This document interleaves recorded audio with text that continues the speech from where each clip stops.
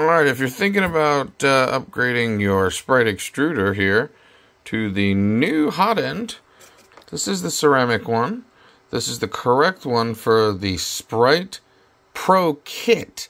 This is not for just the Sprite drive on your SE and KE. Those are going to be taking the K1 nozzle. So we're going to switch out this old style heater block to the new ceramic heater block. It's a very simple process. On the side here you see those 3 screws. Those 3 screws are held in right here. When you take those 3 screws out, it just pops right out. Don't forget to remove your ribbon cable, and you end up with this right in your hand. Pop it off, and you have 2 wires you're going to remove. This red one here, and this other copper one with the red tip. That's going to be your heating element, and that's going to be your thermistor. So you're going to remove these 2. We're going to do that real quick. So we removed the 2. Now if you look right here, there's a little black screw. You're going to remove that black screw, loosen it up, and I'm going to remove the silicone sock and expose how you can get out those 2 other screws you see to the left and right there of the throat. So once you remove the silicone sock off, you'll notice there's some hex bolts there. You're going to remove those. Those are what actually hold your heater block into your heatsink. So let's remove those now. Went ahead and removed the 2 screws, the 2 long ones that hold the heater block into the heatsink, and the actual tensioner that holds on the throat in here. So now this should actually be able to twist and just pop off.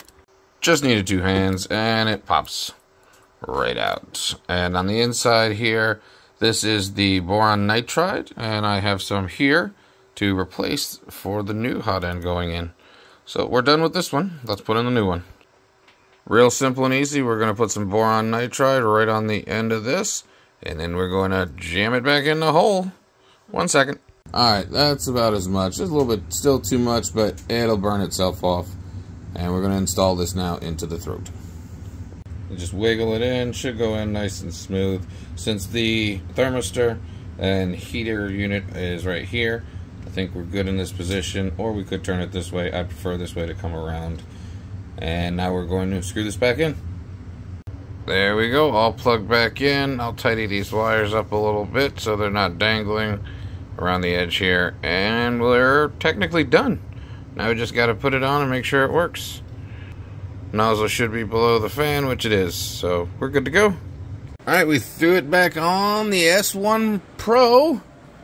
Actually, it's just an S1 with all the Pro upgrades to it. So we're now going to have to change the Z offset since we have changed the nozzle height. So we're going to go ahead in and do the calibrations for the Z offset on this. So now my new Z offset is plus 0.95.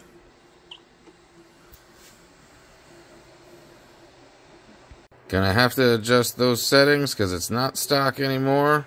Looks like we got quite a bit of stringing, but we'll take care of that. We are printing though. If you found this informative and you'd like more videos like this, just like, comment, and subscribe. Let us know what you want to see on the next video. As always, happy printing.